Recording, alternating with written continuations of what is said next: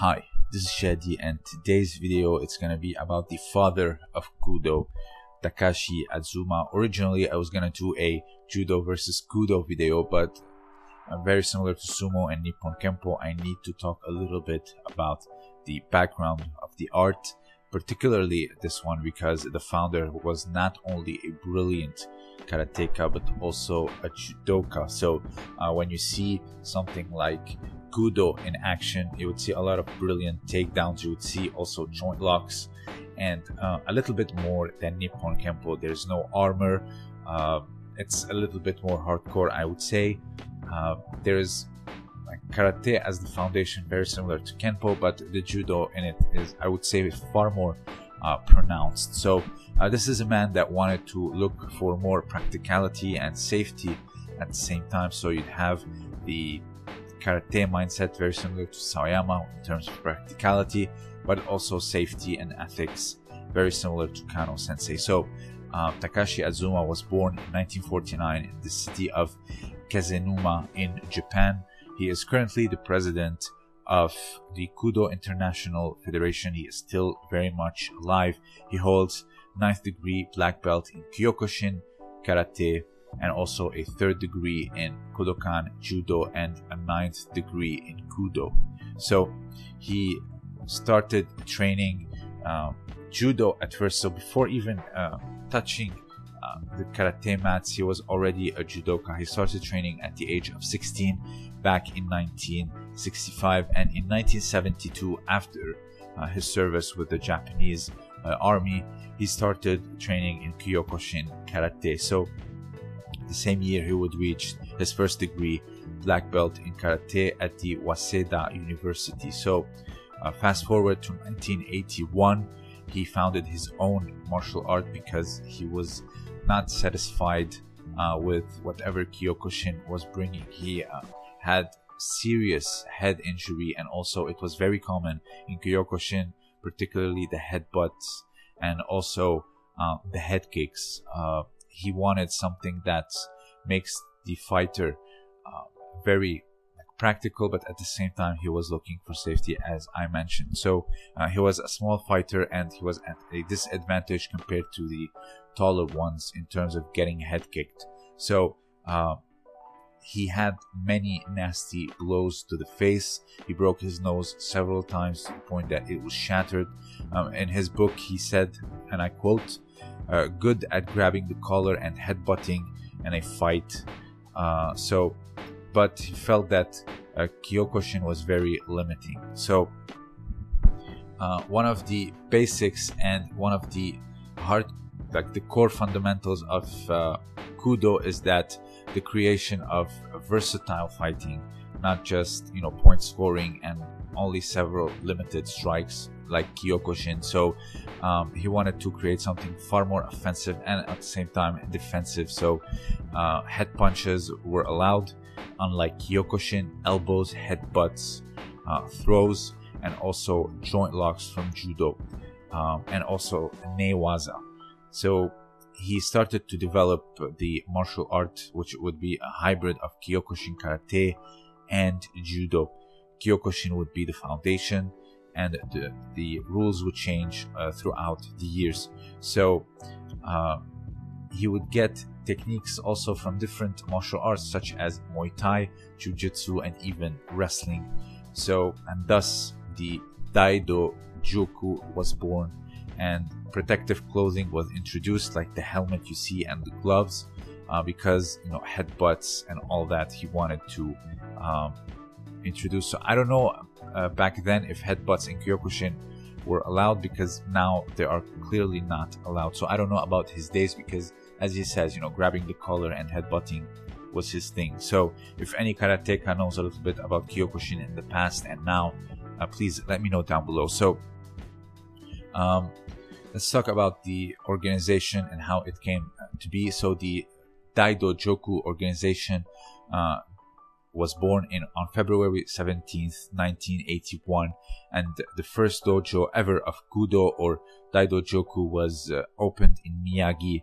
It was called Karate-do Daido Juku. So it was also called Kakuto Karate or Combat karate. In 1981, they hosted the first karate championship, and during the 80s, so it was founded in 81, so the early 80s, and all throughout until the 90s, it had a booming in the martial arts scene in Japan for its practicality and also just the aesthetics and what it consisted of, because Japanese, they're very proud of their judo, and at the same time they're very proud of their karate, and this man has merged the two, and I would say he went a step beyond what is called Nippon Kempo, because Nippon Kempo with the Ippon system, once the fight goes to the ground, if you are in a good position for ground and pound or like a pin, the referee would end it and he would give you an Ippon. But in Kudo it goes a little bit more beyond that in terms of newaza. So it became so popular that it even helped K1 and the U series promotion in Japan. So even they felt so comfortable with it, or so confident with it, that Kudoka Minoki Ichihara wanted to go to the UFC, because prior to that no Japanese was on the UFC. They were far more busy with Pride, because I believe Pride was established in September of 93, while UFC was established, I believe, November or December of 93, just a few months after that. So in Japan you had Pride, that was the big thing.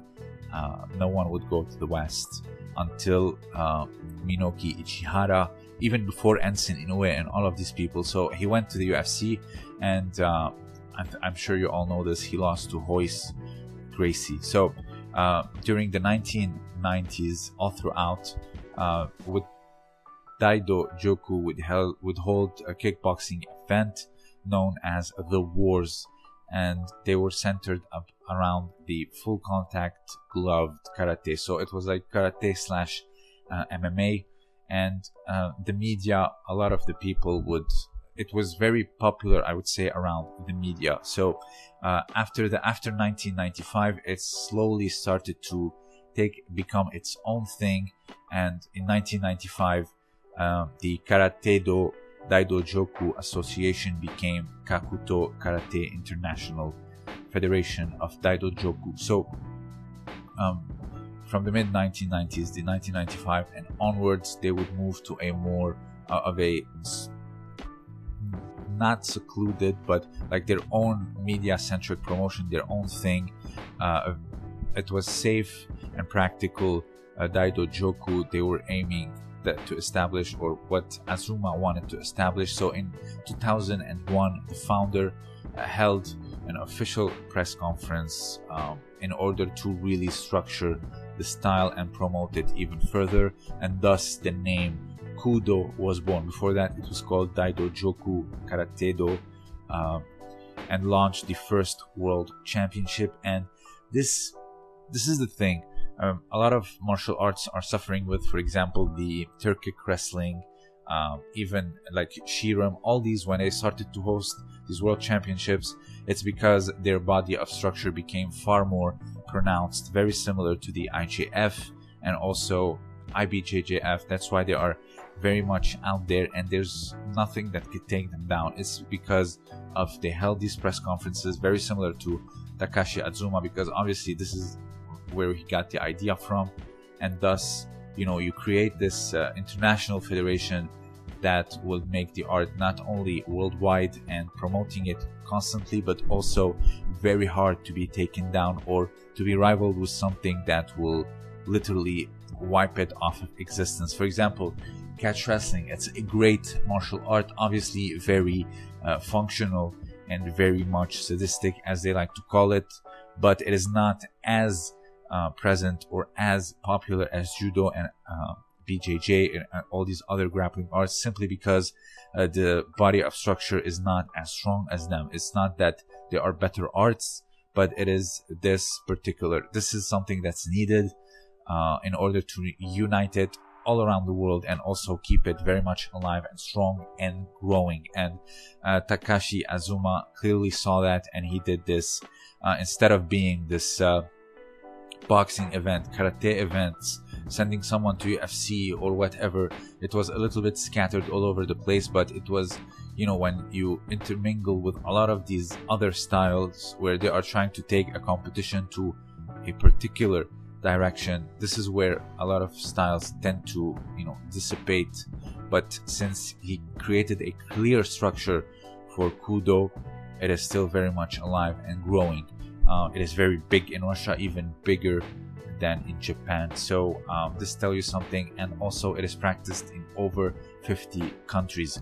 So this is the direction that it's going. It's an MMA that's, in my opinion, very functional and also at the same time very safe. So if you have anything else to add, let me know down below.